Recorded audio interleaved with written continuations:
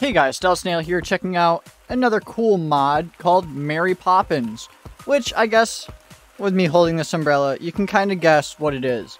If you have an umbrella and you're in a modded game mode or modded lobby, and you open the umbrella and jump, you slowly fall. But it also, I guess, works where if you jump up, you decelerate a lot slower. So you can kind of use it for some super jump kind of stuff, I guess.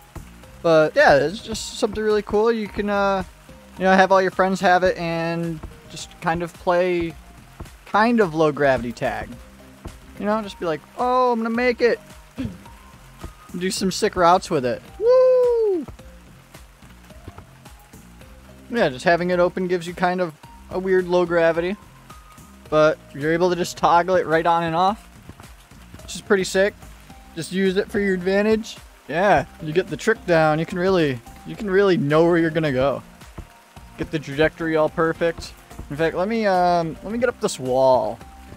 Let's see how far I can get. All right. Woo! Not too bad. But here's regular, just running around, and then just having it open.